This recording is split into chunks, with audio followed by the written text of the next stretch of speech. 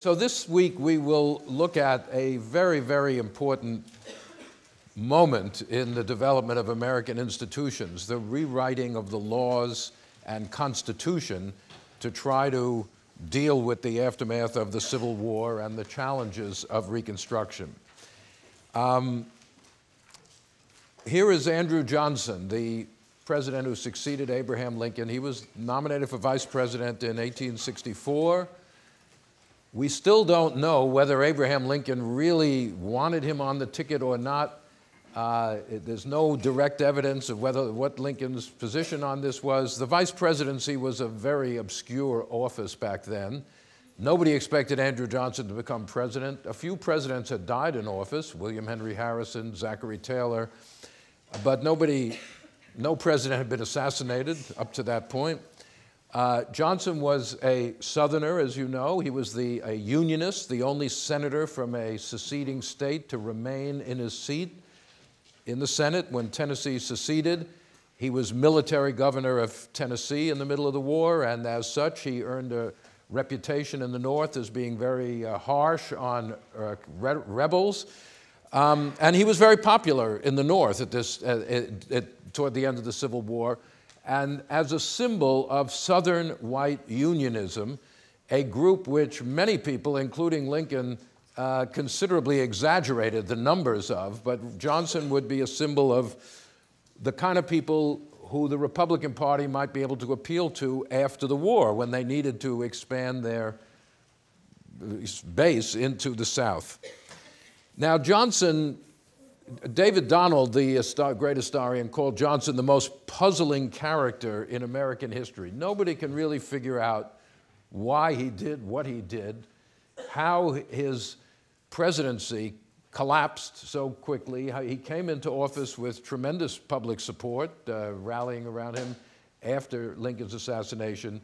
He became the first president ever to be impeached by the Congress and came within one vote of being removed from office, and was universally considered a failure at the time. William Dunning, the originator of the old school of Reconstruction scholarship, had no use for Johnson, even though he opposed radical Reconstruction. He thought Johnson was incompetent and failed to understand the situation at the end of the war and the fact that the North would need some guarantees of proper Southern behavior, and just Johnson threw away his power inexplicably. It was only in the 1920s when the really racist view of Reconstruction fully took hold that Johnson emerged as a hero. And biographies of Johnson appeared, the great defender of the Constitution, the man who stood up against the radicals, the man who tried to save the South from quote-unquote black supremacy. Later in the 60s, 70s, 80s, with the revisionism on Reconstruction, Johnson's reputation sank again.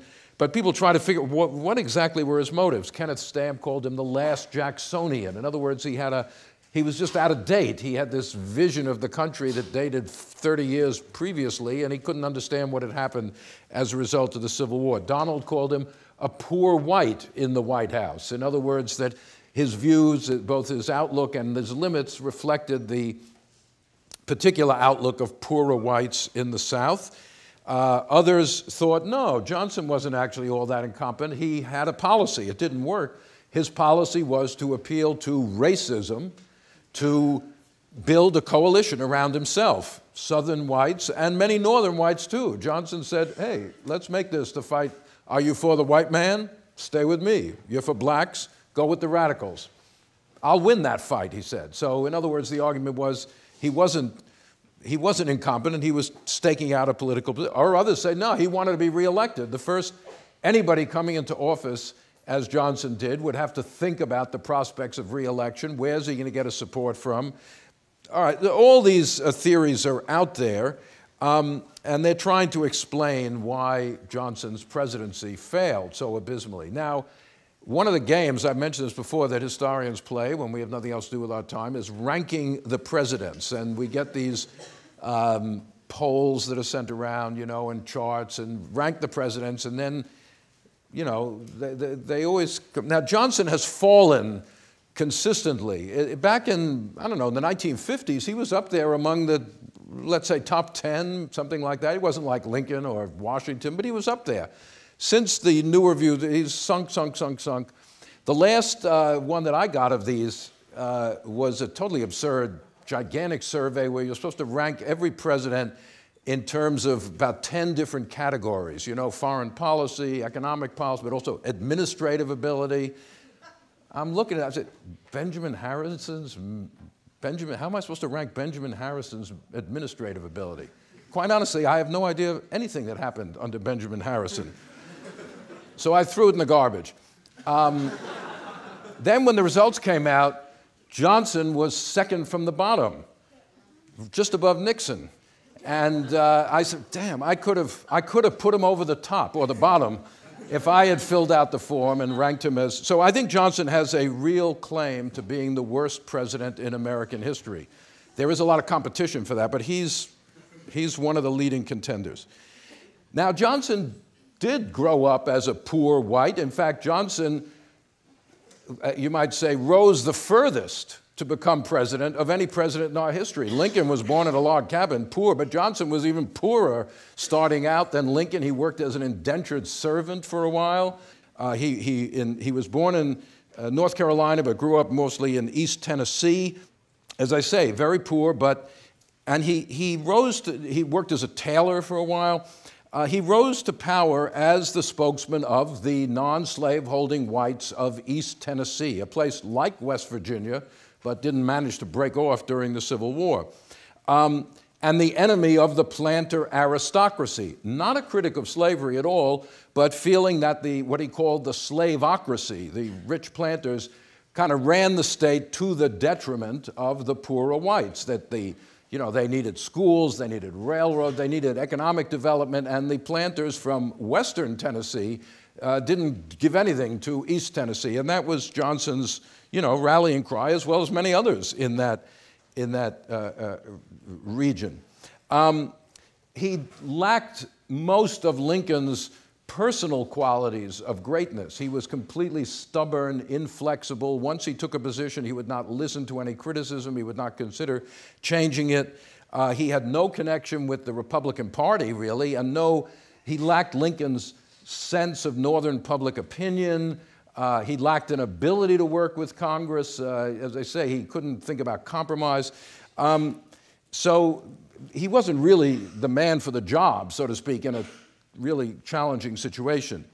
But as I say, I think to just call him incompetent doesn't really explain everything. Johnson was very successful in the political system of the 19th century. He had held every office you can, from mayor of Greenville in eastern Tennessee up to the members of the legislature, the governor of Tennessee, House of Representatives, U.S. Senate. He held a lot more positions than Lincoln did before the Civil War, much more successful in getting elected than Lincoln had been in Illinois. So he was hardly unfamiliar with the political system. Just blaming Johnson's lack of political savvy is a kind of updated version of the blundering generation view of the coming of the Civil War. The situation should have been settled, Reconstruction, but it was just bad political leadership. But what if the crisis was too deep for easy solution? That's another possibility. As I say, I think there is a point to argue that Johnson did represent this Southern, not just poor whites, but yeomanry. He felt that the planters had dragged, like Lincoln, he thought most Southern whites were loyal to the Union. A conspiracy of big planters had sort of dragged them into secession. He believed that now the planter class had been destroyed by the Civil War. At least he started out thinking that, which was certainly a mistake. As I say, vis-a-vis blacks, he was deeply, deeply racist. He told a friend at one point in the Civil War, "Damn the Negroes, I am fighting the traitorous aristocrats, their masters." But maybe more to the point, Johnson, and you can see echoes of this outlook even today in our politics, Johnson felt that there was a kind of alliance between the rich planters and the blacks and the slaves and former slaves. If you gave black men the right to vote, they would vote with the planters. as I say, you hear that around today in terms of a kind of liberal alliance of the you know, I don't know how many people have ever heard of this, some of a certain generation, the iconic moment, Leonard Bernstein's party for the Black Panthers on the Upper East Side of New York in the late 60s was taken as a symbol of this kind of thing. You know, the limousine liberals and the black radicals with the white in the middle being ignored. I think this is a very limited view of things, but that was Johnson's view. Now, Johnson, his aim, he said, was to empower the yeoman farmers of the white South after the Civil War. As I say, he didn't think blacks should have any political role in Reconstruction. And sometimes he expressed himself in ways which were really deeply racist. So, for example, in 1866, after meeting with a black delegation headed by Frederick Douglass, he remarked to his private secretary, who wrote this in his diary, we have the diary of Johnson's secretary, "Those damn sons of bitches thought they had me in a trap. I know that Douglass, he's just like any nigger. He'd sooner cut a white man's throat than not." So this is not the attitude that's going to make him sympathetic to black aspirations after the Civil War. Or in 1867, in his annual message to Congress, Johnson declared that black people had shown less capacity for government than any other people in the world, and when left to their own devices, they exhibited a tendency to relapse into barbarism. This is probably, maybe not, probably the most overtly racist statement ever made in a public document of an American president.